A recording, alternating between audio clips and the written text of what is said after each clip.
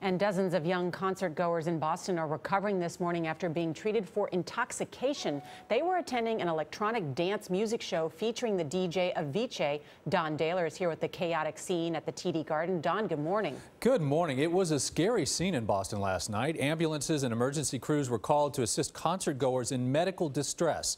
Live Nation Entertainment tells CBS News that most of the people who were taken in the ambulances were actually outside the venue and too impaired to get in.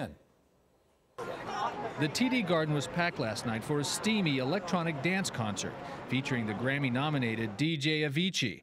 But the performance was marred when more than 50 concertgoers, many of them minors, started showing signs of apparent drug and alcohol abuse. It was crazy. They dragged like 4 people out. EMTs carried some of the injured out on stretchers.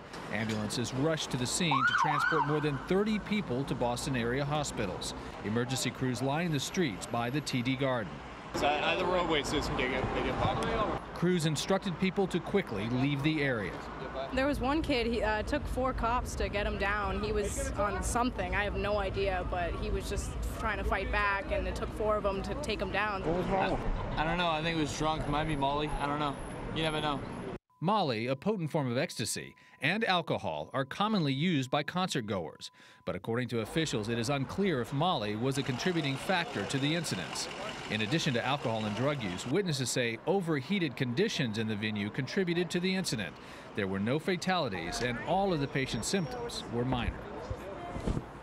After the show, Avicii, whose real name is Tim Bergling, tweeted out, "It's a terrible thing. I really hope everyone is okay. My thoughts go to those affected and their families." Nora. All right, Don, thank you so much.